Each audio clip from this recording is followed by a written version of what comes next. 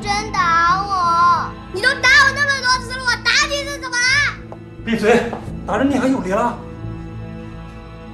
哎，王老师，你这么说就有点不对了吧？一个巴掌拍不响，你怎么能只批评我们家牛真呢？你看他脸伤的。我还要批评你们家大人，你们一天到晚就知道挣钱，不教育孩子，这还怎么行啊？你看，季胜男的头都被打破了，这要伤到脑子，那是一辈子的事儿啊！我听说你们两家还是亲戚啊，有什么深仇大怨？怎么闹到这种地步了？牛真，你告诉姑姑，你为什么要打胜男？他都打我好多次了，我才不是我爸那种软柿子的。我是跟你闹着玩的，才不是！你妈欺负我妈，你还欺负我，我们一家都得让你们家欺负着。我要替我妈报仇，我一定要还回去。牛真，这话是谁跟你说的？我妈。我什么时候这么跟你说的？昨天晚上。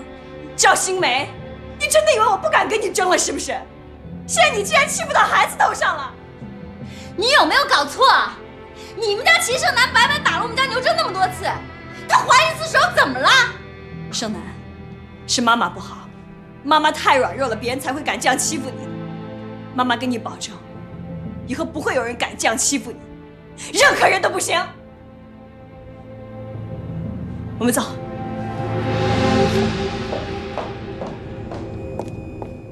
打得好，就是不许让人欺负。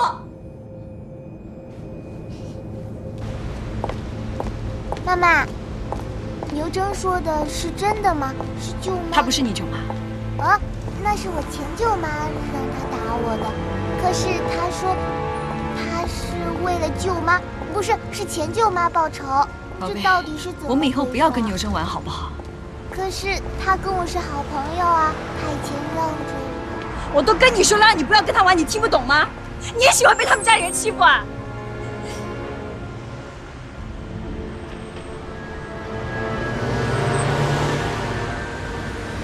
宝贝，对不起，妈妈不是故意要凶你的。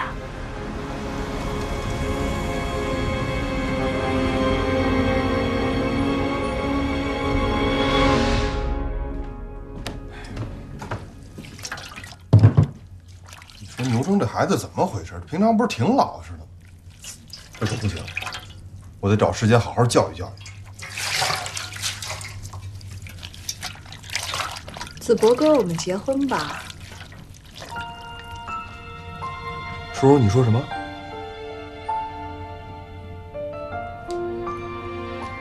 我们结婚好不好？叔叔，哎呀，那简直太好了！那应该我跟你求婚，怎么反过来了呢？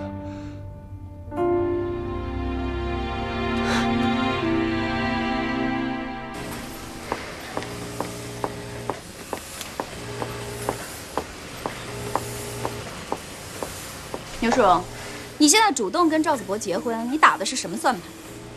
恋爱结婚不是很正常的事情吗？正常个屁！你别想利用我哥来报复。我这是跟你学的。你就不怕我告诉我哥啊？那就要看他选择相信谁了。牛淑荣，你很奇怪，你前几天还来跟我讲和的吧？那是在你让牛真打胜男之前。我没有，你别以为我怕你。你可以不怕我，因为我还没有让齐伟看到胜男被打的样子。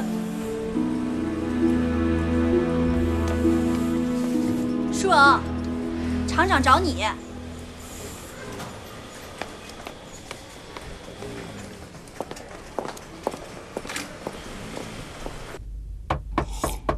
进来。厂长啊，淑荣来了，坐吧。啊，好。坐。啊，有这么个事儿，有家外国的大服装公司要在我们这里找家代工工厂，那咱们厂决定拿下这个大单，但对方要求咱们先做几件样衣给他们看看。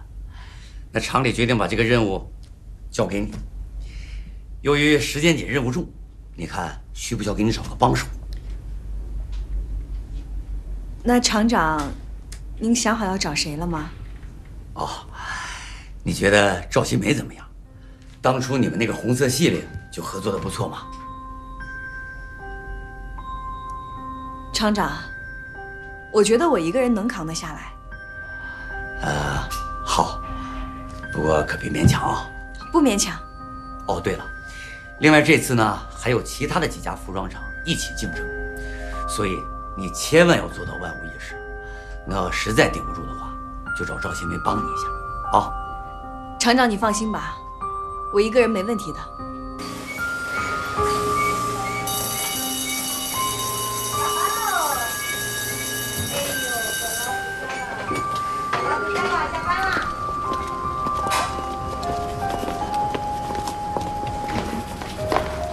快点收拾收拾，走啦，下班啦。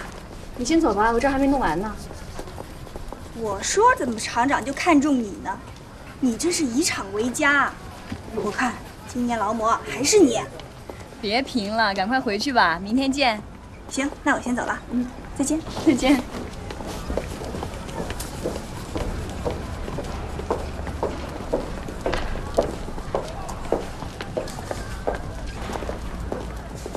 我想你应该不会让齐伟看到盛楠的伤吧？你那么在意齐伟，肯定不想让他难受。你怕了？就当是我怕了吧。忘了告诉你，齐伟今天带盛楠去吃饭。牛淑荣，你无耻！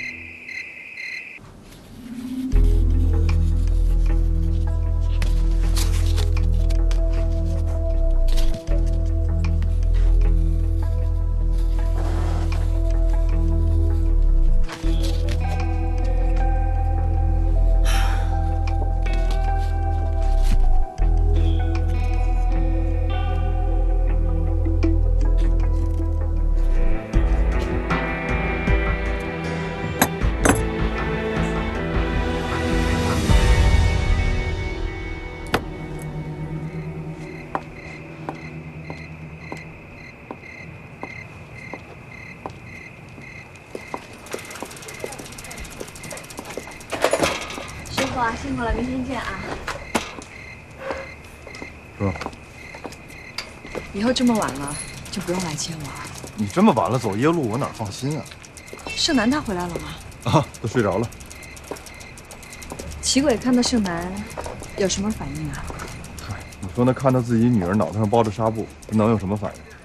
我倒是担心牛征。你说这孩子晚上怎么办？饿了吧？回去给你下点面条。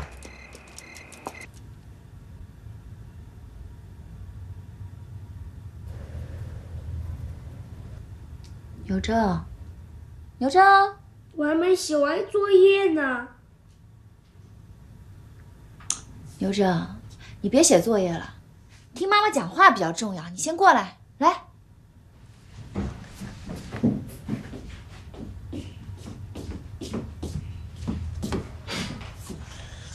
你知不知道啊？你齐叔叔今天晚上去你姑姑家了，和盛楠他们一块吃饭了。吃呗。你怎么那么没心眼儿啊？你想啊，你齐叔叔看见盛楠，他肯定要问盛楠的头是怎么打破的，对吧？我告诉你啊，你到时候就说是齐盛楠的头是谁打破的？滚！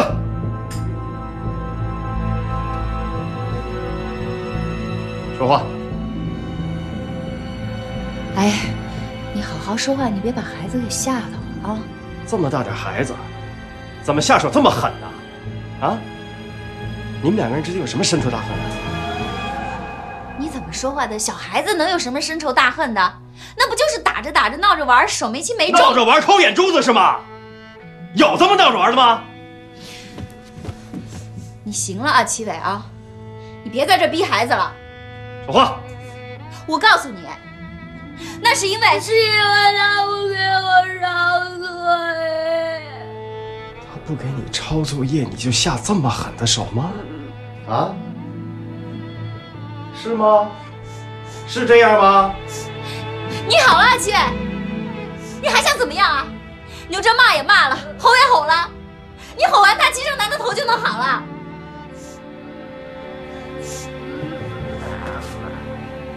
牛真又不是不懂事的孩子，你跟他讲道理，他能听明白，用不着你把他吼哭。你就知道护着你们家齐胜男，我就不心疼我们家牛真啊！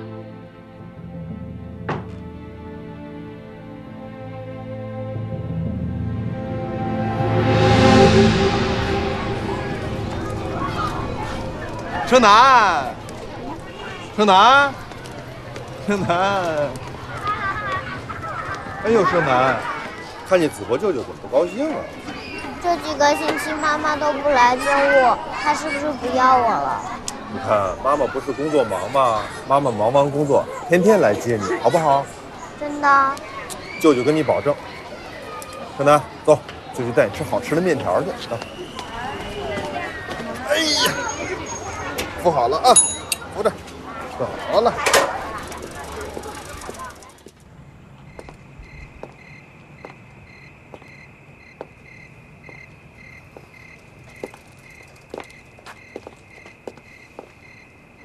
淑荣，这班咱加到什么时候是个头啊？快了。这么大个工厂就没人替你分担一下？不用，我自己可以的。是，你不为你自己考虑，你也得替孩子想想吧。为了工作连孩子都不管了，这值吗？今天我去接胜男，他问我你是不是不要他了，我都不知道该怎么跟孩子说。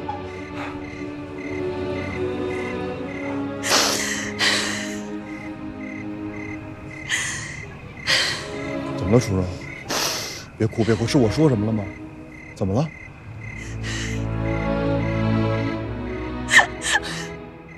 我很累，我真的很累，我太累了，我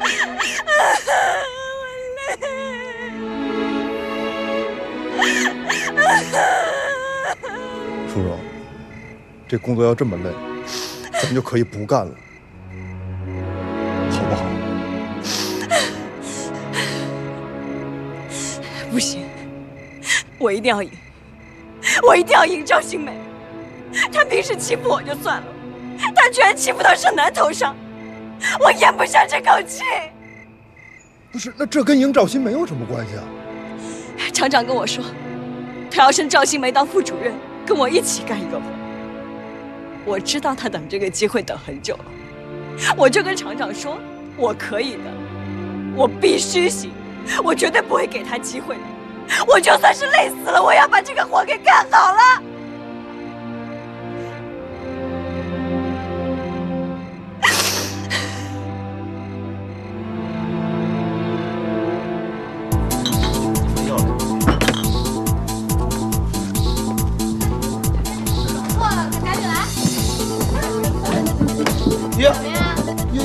人我都给你带来了，都是舞蹈圈的尖子生啊！哎，赶紧进去，来，美女，往里请啊！快，带他们往里坐啊，找最好的地儿啊！怎么样啊？行啊，晶晶啊，够仗义啊！从今往后来哥哥这儿全免。真的？哎，这些妹妹从哪儿找来的啊？哎，我就跟他们说社会实践，他们就管他们跳舞。不过你得替我保护他们。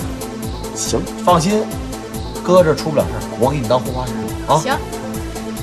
齐伟呢？齐伟啊，他一会儿就来，有事儿啊？没事儿，你就问问。带我去了。行，要什么跟我说啊，哥哥给你放点节奏强的音乐。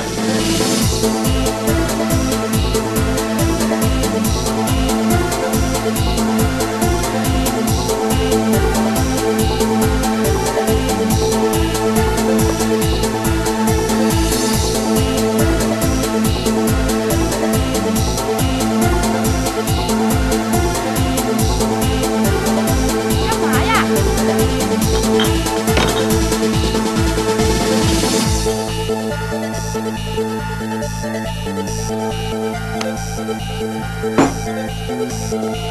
干嘛呢？啊？干嘛呢？谁呢？谁呀你？别跟我说话！这他妈我妹妹，我看你们半天了，跟这动手蹭什么呀？你想干嘛呀？我他妈这是老板，你说干嘛？你说干嘛？啊！大哥，这里边一定有误会啊！这件事情一定有误会啊！有什么误会啊？啊！他跟这蹭半天了，不能。这个是这样，大哥呢一定是看见这个年轻漂亮的小姑娘就喜欢嘛，对不对？我也喜欢嘛，是不是啊，晶晶？我就想跳个舞嘛，有什么不对？可能这表达方式有问题。我跟你讲啊，老三，你这个人就是脾气不好。社会上很多人有些时候就是因为一点点态度，最后就吵起来了，有什么的呀？表达方式不一样吧，一定要拱火吧？有什么话不能好好说，对不对，大哥？那这样啊，我请你们喝点酒啊，就算是我们舞厅赔礼道歉，好吧？不用了，我这边还有事呢，我得先走了。行啊，改天再来啊，大哥。再见。再什么见呢？他动手来着，你没看见啊？难得舞厅来这么些人，非得打起来。好啊，我知道啊，他肯定也手脚不干净来着，是吧，妮妮？那个，你要说人耍流氓来，他也畏嘴不是？咱不生气呗，啊。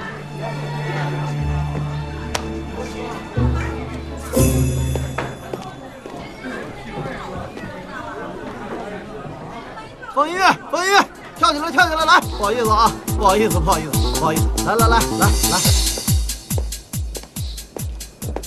正南，给子波舅舅开门，给带好吃的来。正南，正南，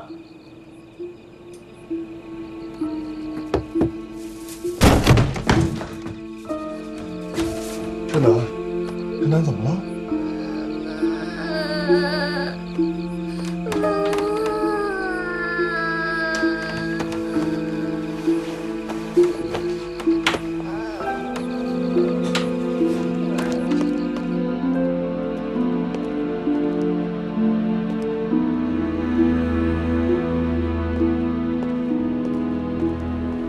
你怎么还没走啊？我刚才去同学家了，回来正好经过这儿，看你还没走，就想过来打个招呼。行了，挺晚的了，赶紧回吧。我跟你顺路，咱们一块儿走吧。哦，你跟我顺路啊？嗯。好啊，但是你怎么知道我住在哪儿呢？我问老三了。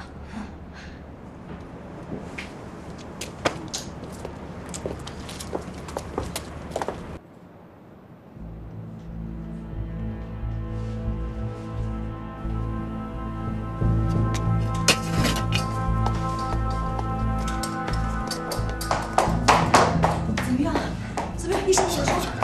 孩子刚睡着了，医生说退了烧就没事。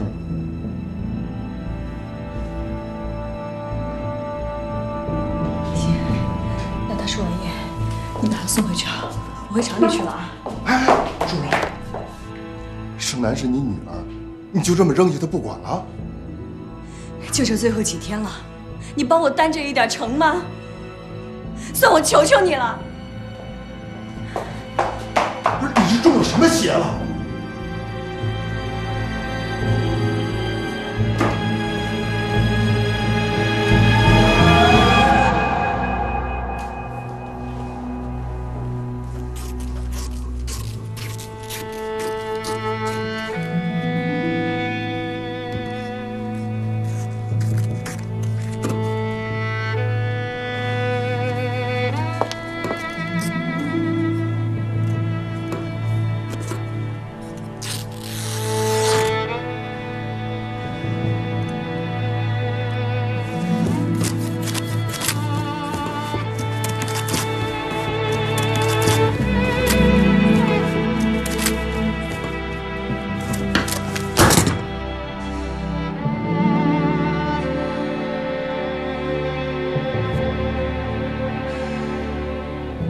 真是想不到，淑荣为了这么个机会，竟然变成这样。真是卑鄙无耻，不要脸！你这事儿你怎么不早跟我说呢？不行，不能就这么算了。我现在就去找厂长。哎，新梅，你这么晚了去厂长家算怎么回事？明天再说吧。啊。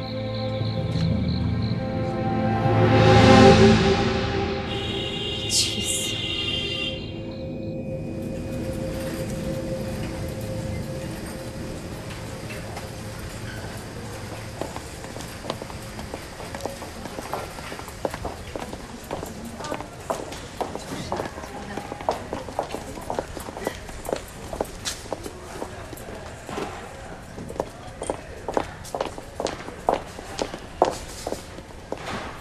淑荣，淑荣，你醒醒！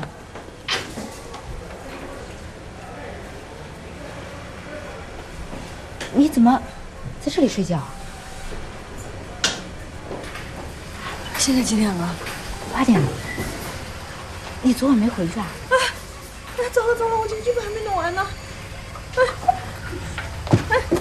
怎么办？走了。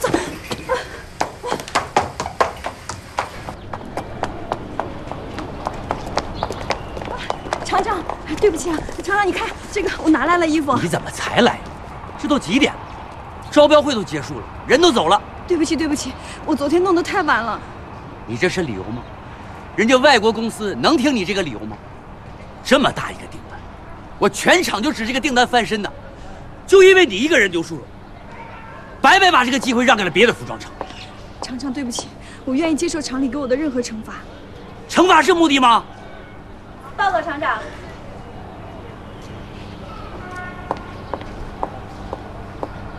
我知道牛淑荣这次失误的根本原因是什么。什么？他一个人独揽了所有的工作，就是不想让我当副主任。他这是把个人利益凌驾于工作之上，公报私仇，以公谋私。牛淑荣，当初你跟我说你自己扛得下来，是这个原因？不是的，就是。你就是这么跟我哥说的。你现在当着厂长的面，你就不认了？你不是挺牛的吗？敢做就敢认。是赵子博跟你说的？对呀。当初是谁扬着脑袋跟我说，倒要看子博相信谁的。现在被打脸了，滋味不好受了吧？赵子博，你为什么要这样对我？我这是在帮你。帮我？你是在帮你妹妹吧？我知道这么做你肯定会生气，我有什么办法？淑荣，你都变成什么样了？你还是我认识牛淑荣吗？你走火入魔了！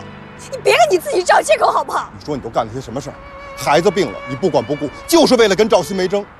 之前你最看不起赵新梅这一点，可现在你呢，还不如赵新梅呢。孩子发烧了，你能不管？淑荣，你好好想想，人活着到底是为了什么？如果你跟我在一起，如果你跟我要结婚，只是为了想赢过赵新梅，这一定不是我想要的。你什么意思？你要跟我分手？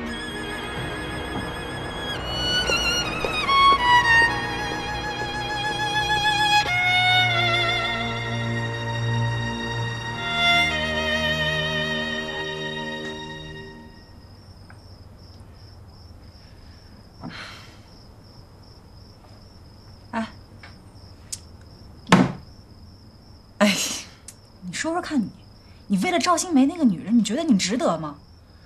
哎，不行，我看不下去了，我替你报仇。不用。怎么就这么算了？他把你害得多惨啊！要是我呀，我扒了他一层皮不可。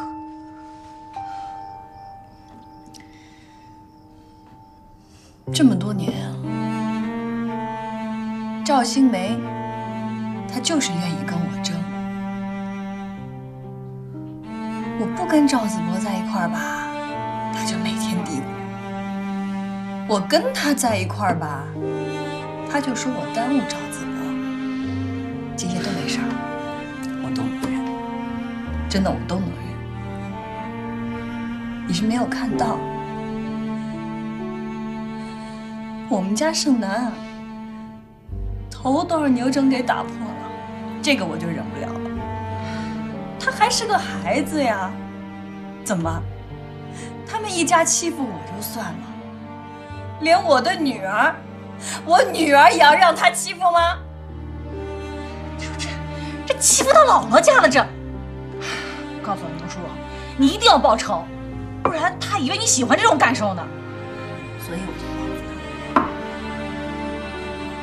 我报复他，我就是让齐伟看看他闺女的头被打成什么样了。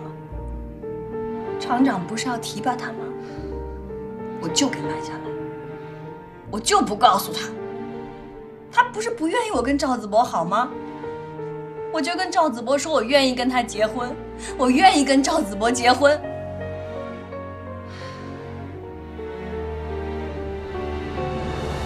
结果呢？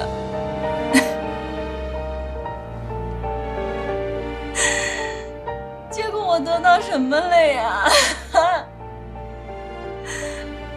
我女儿发着高烧的时候，我在干什么？赵子博他跟我说，我觉得他在帮赵新梅，我觉得他在帮赵新梅，根本就不为我着想。结果呢？厂里升职什么都没我什么事儿，我就想不明白了，我怎么就把自己的人生过成这样了呢？我这一辈子，不是赵新梅跟我争，她就是在跟我斗，我就发现，我就和她陷在一个死胡同里边出不来了，这是为什么呀？我不干了，我不跟她玩了还不行吗？我就想过好自己的生活。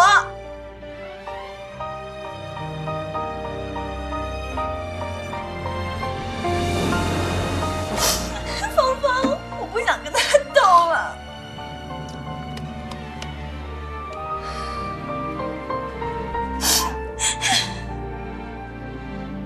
我要过好自己的生活。来，干杯！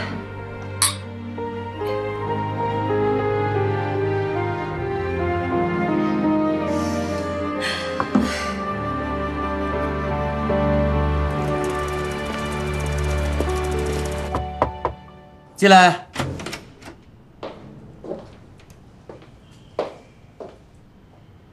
厂长，我要辞职。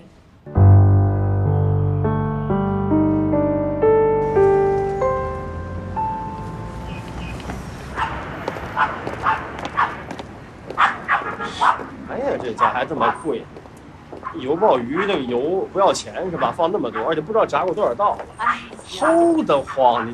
你啰嗦完了没有啊？咱们下回不来这家了，好吗？绝对不再来。哎，去哪儿啊？这是回家吧？哎呀，回什么家呀？饭后百步走，农活99，你就陪我逛逛，消消食儿呗。瞎逛什么呀？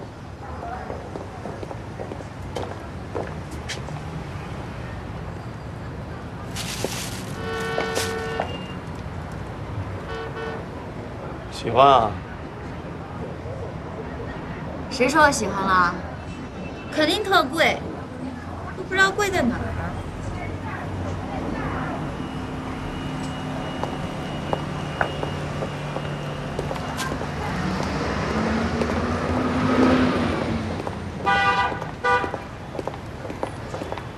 哎，来，今天第一天做生意，看有没有喜欢的呀？今天第一天做生意呀，看上的都有折扣啊！哎，大姐，您看一下有没有喜欢的？你看这衣服款式都是最新的。哦，衣服不行了，来看看这个，哦，这个也不行。我还有一条裤子，您看看，我觉得您穿这个肯定特别好看显瘦。来，您看看，是不是？比划说，这肯定好看。多少钱？这个第一天开张我就算您那个50块钱，看怎么样？这款都几年前的了，10块差不多。不是这质量，我10块钱我真卖不了。不要啊，要不再看一看吧。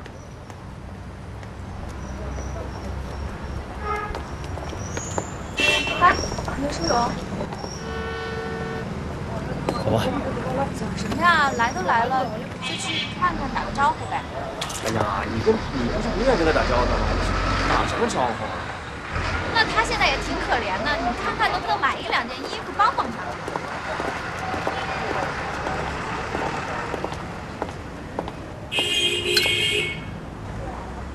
淑荣，亏你做了这么多年服装厂主任，这料子的好坏你也分不清楚啊！就这样质量，很难卖出去的。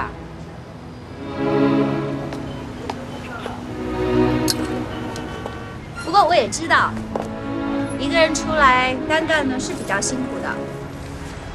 也是，你脾气太犟了，当初厂长也没有让你走的意思，你偏要走。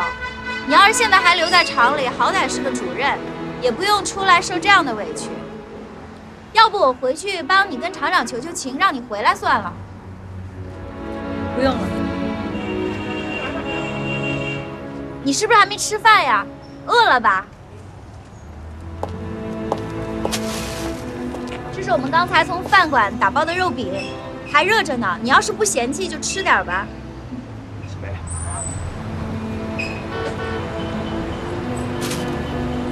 喜梅，我这也是一番好意啊，这肉饼还是你爱吃的。啊，新梅，不用了，我给淑荣带饭。赵子博，怎么哪儿都有你啊？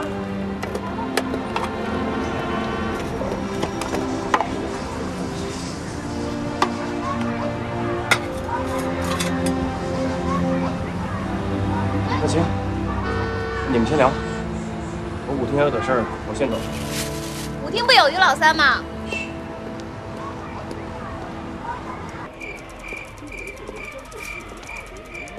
你是不是打算就不理我了？我以为是你不想理我了。你从服装厂辞职，包括干小买卖，可都没告诉我。你也没问我呀。是不是还因为之前的事恨我？没有，我反倒挺感谢你的。感谢我？要不是你啊，要不是你的话点醒我，我自己现在都不知道会变成什么样呢。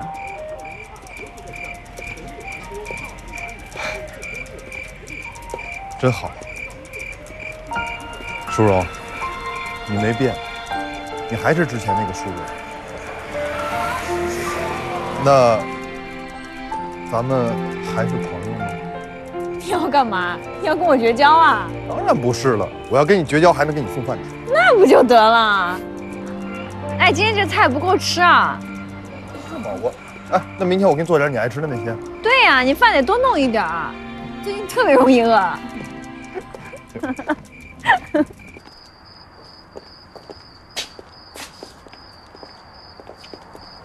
回去了。哎，你快点儿！哎，你怎么来了？走吧。嗯。这女的你这谁呀？他俩什么关系？什么关系？普通朋友，晶晶嘛嘛。哎，什么普通朋友？普通朋友一块回家呀？多长时间了？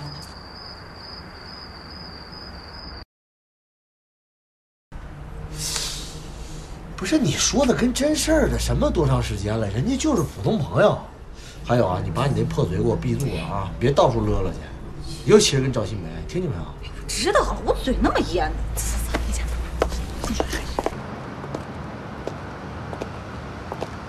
晶晶啊，我记得你说你家在外地，那你住校的话，可以天天往外跑吗？我住我姑姑家。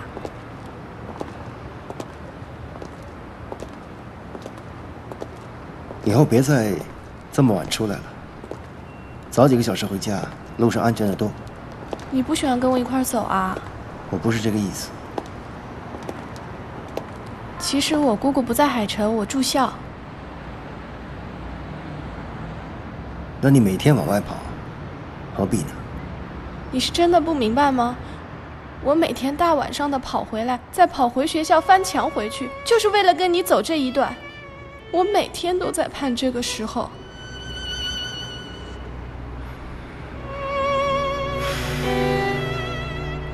齐伟，我喜欢你。姑娘，我已经结婚了。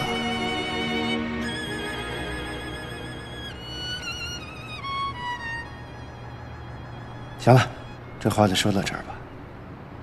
我当你没说过。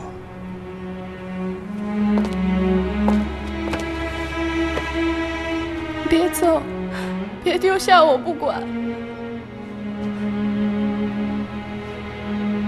青青啊，你是个好姑娘，你还年轻，你有大好的将来。听我一句，将来找一个对的人，谈一场健康的恋爱。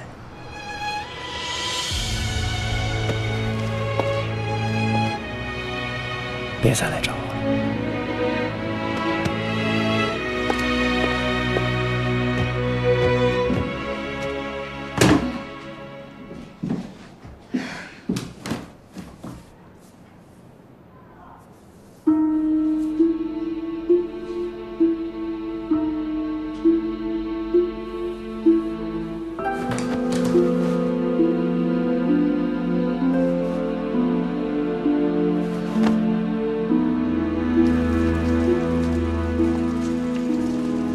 逛了半天了，哪有什么好货啊？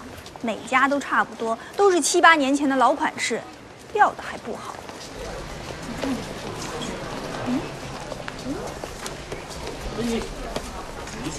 这个不错啊，你看面料都行。老板，哎，你好，有没有像这种款式新一点、面料又好的货呀？有啊，你要拿多少？你给我来个5件10件的吧。那么少？没有。哎，老板，你刚才的意思明明就是有，怎么又没有了？你就拿这么几件，而且又要好货。我们好货都是往商场送的，而且拿过来又那么贵。你要拿的话就拿这些吧，这个比较便宜，好吧？其他的没有。老板，要不就卖。装什么大尾巴了啊？我们工厂接的可都是国外的单子，什么好货没见过啊？仓库里还有一大堆呢。哎，叔荣，有了。我们仓库还有不少货呢，那可都是国外的订单。你也知道，每次验货都有一大批瑕疵品，其实也不是什么大的瑕疵，无非就是有个黑点儿，走线有点歪。把这些货拿出来卖，那肯定火啊！哎，你想，国外的货那再不济也是好工好料的，到了市面上那就是潮流，那还不是随便标价随便卖？到时候你还用得着看这些人的脸色？你说的简单，那些货哪那么好容易弄啊？现在厂子不景气，那些货能处理就处理了，放着也是长没占地方。我跟厂长提一提，肯定成啊！你就出一笔钱，把库存货全包圆了，到时候放你的摊上卖，那指定抢啊！你这主意不错啊！那这事就靠你了啊！行，没问题，走了走了。哎，芳芳，这几件先别挂了，子博和赵楠他们拿新货，我们拿挂这个。哦，好好好。哎，叔荣，有一件事你想不想知道？你说呗，反正我问不问你都得说。哎呀，昨天晚上我去舞厅，你猜我看见谁了？看到谁呀？我看见齐伟和一个小姑娘在一块儿，他们一块儿回家了，很亲密的样子。可能就是顺路，别听风就是雨的。哎呀，什么顺路呀？我听老三说了，哎，好几天嘞。你说，哎呀，真是苍天有眼啊，都用不着你来收拾赵新梅，自有后来人。咱们俩啊，就搬个小板凳，看戏好。哎，我跟你说啊，你还不了解实际情况，你别瞎说啊，回头啊又给齐伟找麻烦了。啊，你说你就是活该受欺负。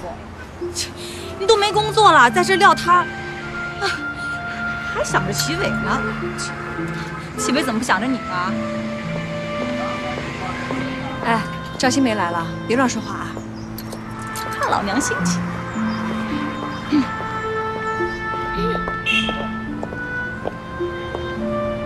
我周末在家也没什么事儿，就过来看看有什么能帮忙的。这个是要拆的吧？哎，别动！放下，别添乱了。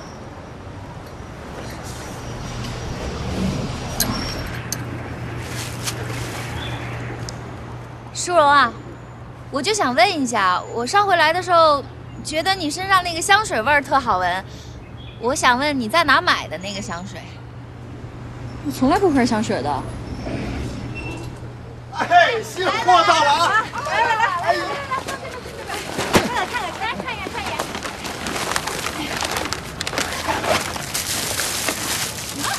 哎，不错。哎，这些不是厂里的衣服吗？是啊。那这属于厂里的公共财产，你们怎么能拿出来当街卖呢？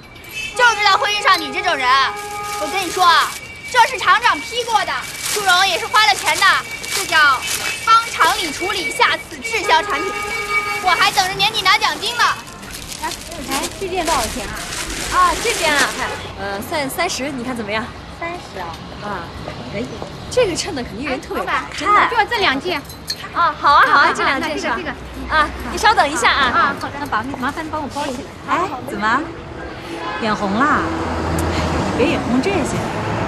哎呀，家里后院都着火了，你还有闲工夫出来溜达呀？你什么意思啊？什么叫后院起火呀？哎呀，这事儿吧，淑荣不让我告诉你。你有话就说，有屁就放。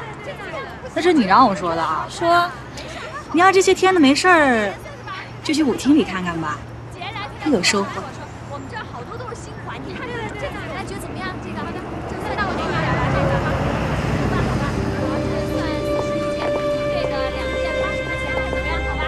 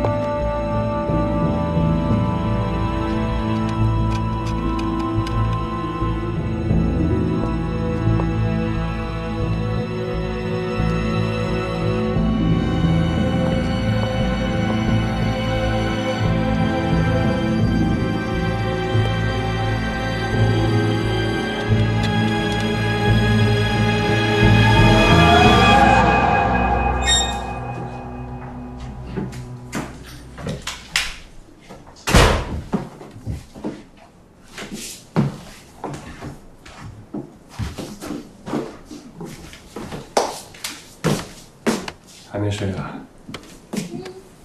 等你呢。啊，你今天晚上跟谁一块儿回来的呀？一个朋友。什么朋友啊？你不认识？你的朋友我都认识，要是我不认识的，我还挺想认识的。谁呀？啊？她叫晶晶，一个常来舞厅玩的女孩，舞蹈学院的。你要是挺想认识，改天我介绍你们认识。你还真是坦白从宽呢。啊？你不要以为现在装作一副清清白白的样子，我就相信你们俩之间什么事儿都没有。要真是没什么事儿，你们俩会那么亲密的走在一块儿啊？啊？那么亲密的走在一块儿，今天是最后一次了，不会再有了。你只需要相信我就够了。那好，你发誓，发誓这是最后一次。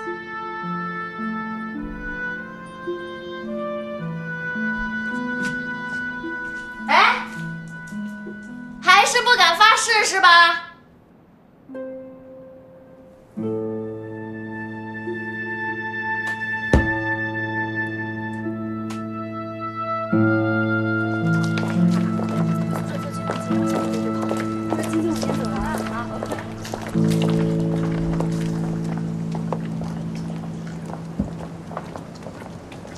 你就是晶晶啊？我是啊。我就是齐伟的妻子。我来找你是为了什么？我想你心里应该很清楚。我就是想当面的告诉你，不要总惦记着别人家的老公，那是别人家的，不是你的。父母供你读书不容易，千万不要做任何让他们觉得丢脸的事情，明白吗？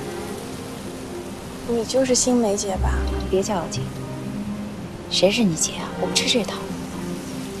姐，你是不是误会了？你听我给你解释。我不想听。我为什么要听一个第三者跟我来解释？耳听为虚，眼见为实。昨天晚上你们在一块儿，我都看见了。你跟踪我们了？我下楼去接我的老公，算什么跟踪啊？晶晶啊，我劝你一句，你现在年纪还小，就该好好读书。如果非想谈一场恋爱呢，你就应该找一个优秀的男孩，谈一场光明正大的恋爱，而不是去抢一个有妇之夫。我是想跟你抢，但是我知道我抢不走。他每天张口闭口的全是你，一个人他爱谁，他就会想要在谁的身边，抢是一点用都没有的。不过现在我也不想抢，能见证你们这对爱情传奇，我也觉得挺幸福的。你都说什么乱七八糟的，还爱情传奇？你们的故事齐伟都告诉我了，就是昨天晚上你看到我们在一起的时候，他告诉我。他告诉我你们的故事，就是为了让我知道他是不会离开你的，让我知难而退。我都明白，但是我真的没有想到，比电影里还有震撼的爱情故事，就发生在现实生活中。我也明白了我自己的分量，在你们的爱情面前，我什么都不是。齐伟，他昨天晚上真是这么跟你说的吗？新梅姐，你知道吗？在我心目中，你是这个世界上最幸福的女人。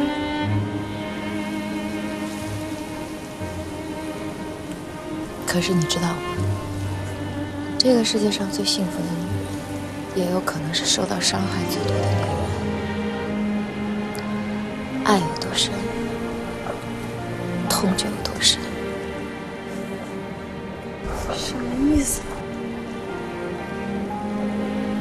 不用明白是什么意思，姐现在明白了。晶晶，谢谢你告诉我这些。你会找到一个好男人的。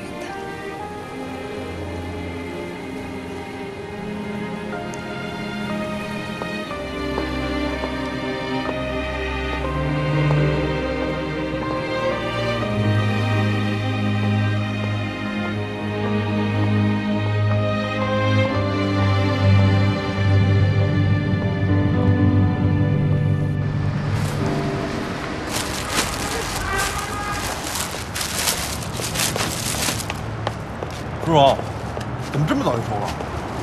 摆着也没生意啊，收拾收拾吧。天一冷了吧，人都不愿出门溜达，生意少点当然正常。也不能一直都这样啊，得给自己想想办法，干点别的呀。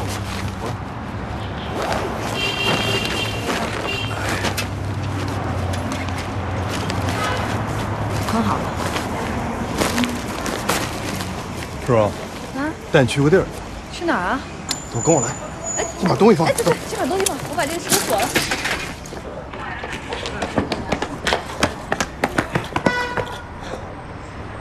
店铺转让，看看，叔叔，这个店铺我研究过，在这条街上地理位置特别好，而且前边好几个工厂，下班以后人都得从这儿过。你看这门脸，亮堂显眼，里边我也看过，收拾收拾肯定能有个模样。怎么样，叔叔？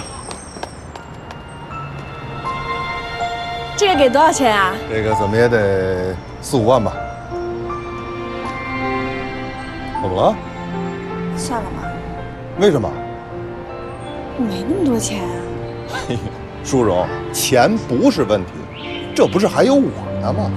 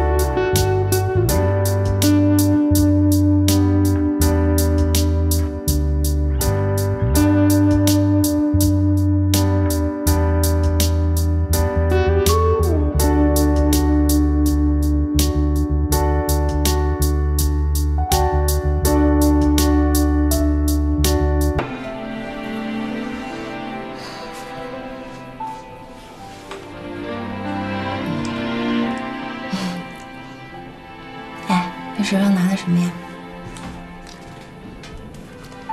惹你生气了，买样东西讨好讨好你。那我也得看看是什么。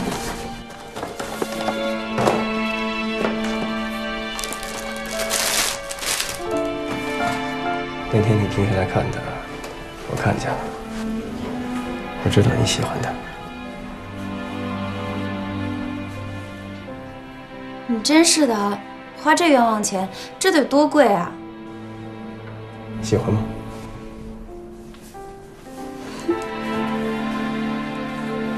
特别喜欢。好看吗？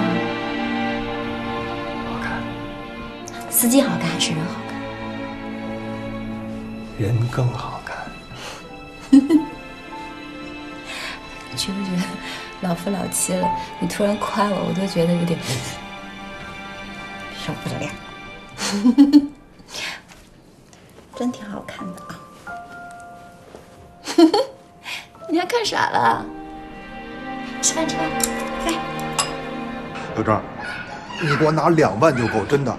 对不起啊，兄弟，我是实在是没钱，我女朋友家要买新房子，钱都给她了。那这么的，你给我拿。对，兄弟，有钱还能不借给你吗？要不你去问别人看看。我都跑遍了，要不就是家里没钱，那家里有钱呢也都有用。哎，现在大家都手头紧，买房的买房，要不然又下海做生意了。哎，不说了，我得上去，我老婆孩子还等着我吃饭呢。兄弟，这是真的对不住了。没事。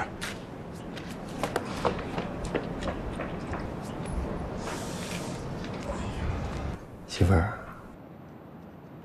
我想起一个故事来。这个故事讲的是一对很恩爱的小夫妻，他们2个人过着简简单单的幸福的小日子。有一年圣诞节，妻子想送给丈夫一个礼物，因为她的丈夫有一块祖传的怀表，妻子呢有一头乌黑亮丽的长发。她想给丈夫买一根金表链配上，可是家里没有钱，于是妻子就选择卖掉了自己那一头乌黑亮丽的长发，给她的丈夫买了那根金表链。可就在那一天，她的丈夫卖掉了那块金块表，给他的妻子买了一套特别漂亮的发梳，一整套发梳。于是都悲剧了，他们两个人精心准备的礼物都没了用处。可是，他们两个人却收获了比这份礼物更珍贵的无价之宝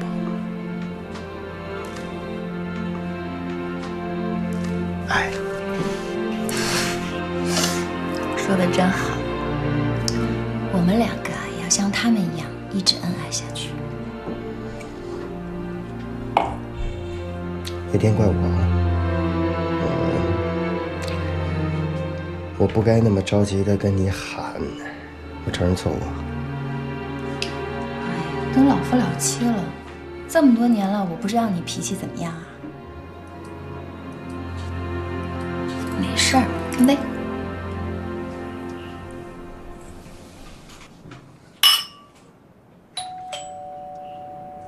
我去开门。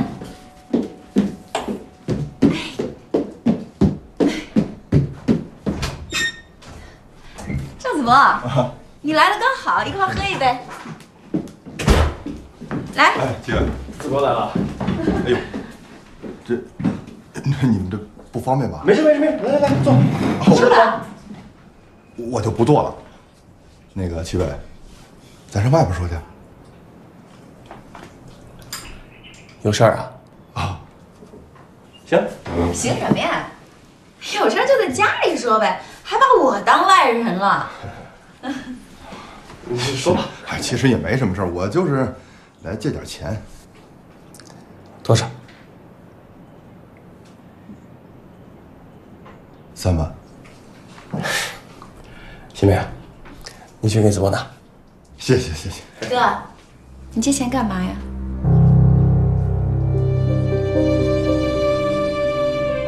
新梅，你就甭问了，我借钱肯定是有急用。哎，我知道，这钱又不是小数目，问问总行嘛，啊？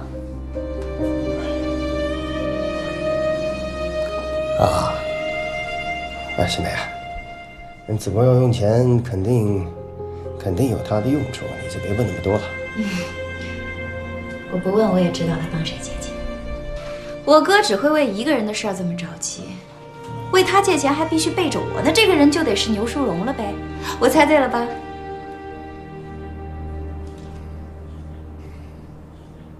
新梅，我实在是没辙了才来找你们。那淑荣确实遇到难处了，天儿这么冷，根本就没生意。现在看这个商铺，钱又不够，我真是借了一圈了，我也没借着。我这要不是没办法了，真不来找你们。赵子博，你能不能清醒点啊？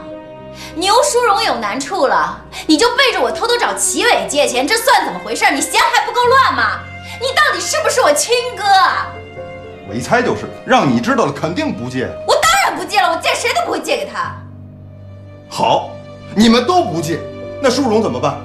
就眼看着淑荣就垮了，这不是把他往火坑里推吗？谁把他往火坑里推了？是他自己当初犯了错误，自己觉得没脸才从厂里出来的，这关我们什么事儿啊？新梅，我知道你们俩有过节，我这要不是谁家都没接上，我犯得上来找你吗？哥，还是那句话，过节。不过我都快被你感动坏了，患难见真情。牛淑荣遇着难处了，这关键时刻啊，还真能看得出哪个男人对她是真心真意的。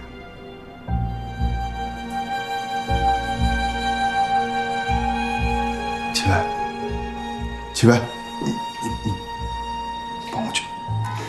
子博，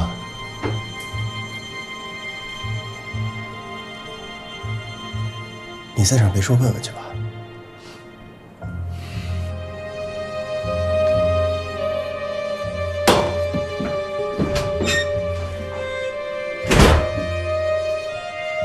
齐伟，你要是后悔了还来得及，我愿意把钱借给牛淑荣。不会，我怎么会后悔呢？你都已经做了决定了，那我就无条件支持啊。你放心，你说不借就不借啊。新梅啊，就算你跟全世界作对，我也一定会站在你这一边。是他们都跟我为敌。啊，对，是他们不对。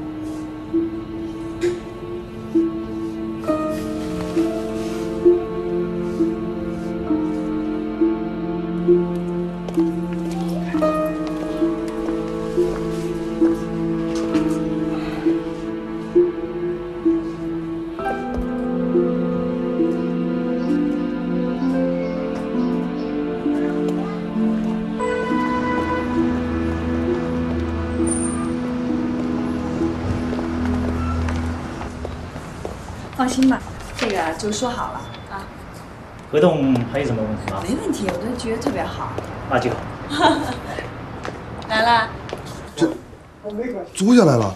租下来了，合同我都签了，你看看。你们租在这边啊，算你们很有眼光。之前的服装店也发达了，现在搬到大商场里面去了，所以你以后不要担心你发不了财。那行，那我先走了，有事打我电话。哎，好，好，拜拜。谢谢，辛苦了，老板。拜拜。叔叔，这钱哪儿来的？不是你给我的吗？我没有啊。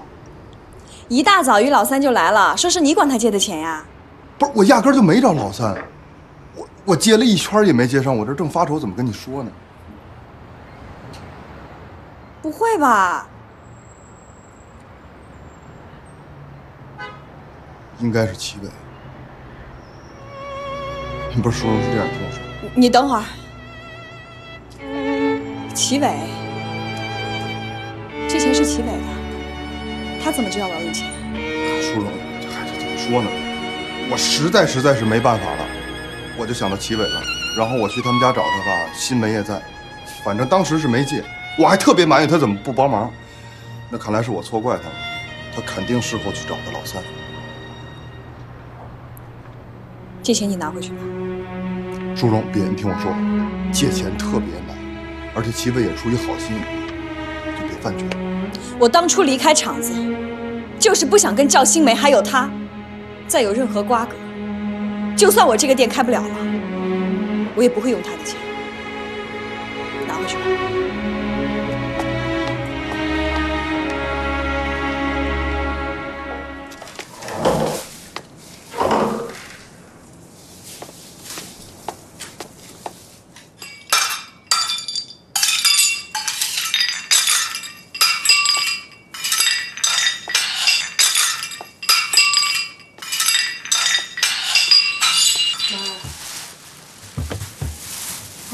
爸他又犯病了。你爸这病啊，是一天不如一天了。医生怎么说呀？还能怎么说？吃药，养着呗。唉，你哥哥有好些年都没什么消息。你呢，忙自己的事情，还忙不过来。唉，我能指望谁呀？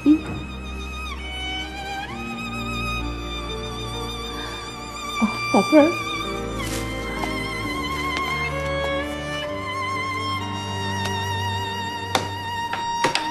有时间回来看看我们啊！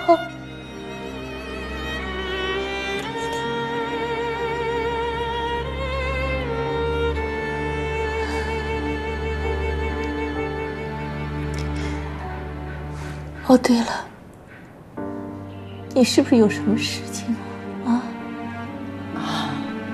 没有，我就是想你们了，想你们就会来看看你们。好，现在我也顾不上你了。不过，你要有什么需要，你就回来告诉妈妈啊。你放心，我挺好的。好。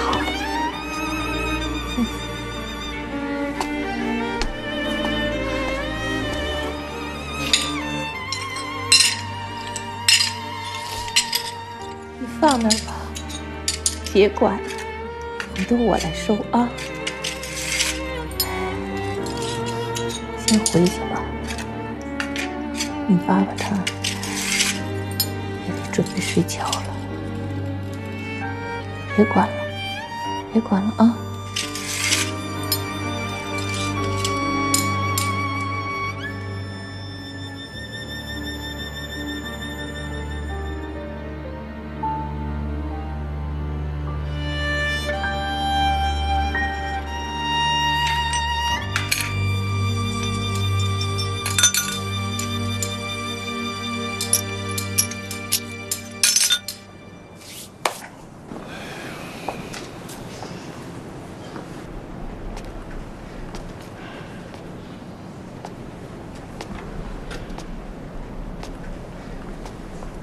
叔叔，怎么了这是？你妈没同意给你拿钱啊？我没开口。那为什么呀？你没有看到我爸，他都病成那样了，我妈还要每天照顾他。已经很吃力了。我为人子女嘛，不可以让我的父母享清福，还要跟他们开口要钱。我开不了这个口。我明白，叔叔。你说现在这钱这事儿这么困难重重的，要我说，暂时先放下，先不干了。凭什么不干？我再不赌一把，这辈子就真的没有指望了。行，你有信心是好事，我得想办法帮你筹钱啊。钱我有着落。什么着落？我还有一套房子，就是跟秦伟结婚的那一套，我拿去抵押就能钱了。叔叔，这房子是你最后的保证，不行，绝对不行。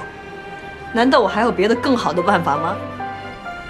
叔叔，你想过，万一这生意要没做成，你就什么都没了。我这样总比抱着房子混吃等死要好吧？我一个什么都没有的人，我还怕什么？我一定要再赌一把，我要赌一把，就算是输，我也认。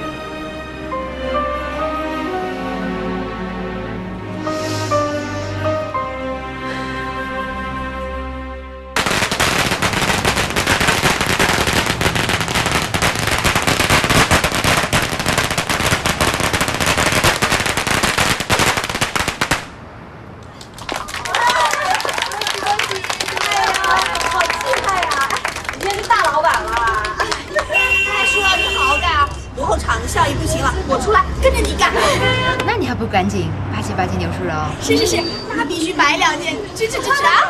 行了，你们能来我特别高兴，赶紧去看看，看啥送你们啊！哎呀，真的，大家都来看一看，新店开张啊！哇，眼光可以啊，好气派哦！随便看看，随便看看。哎，你真这么大方呀？啊，要送给我啊？看上几件我送你几件，真的。哎，东方，你真好意思啊！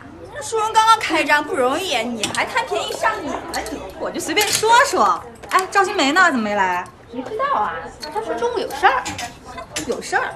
我看呐，他是看我们淑荣这生意做大了，他嫉妒。挑不挑？不挑就不送了。哎，挑。哎，你要给钱啊？这件好啊，看老三肯定喜欢呀。他懂什么呀？那我试试去啊？看去。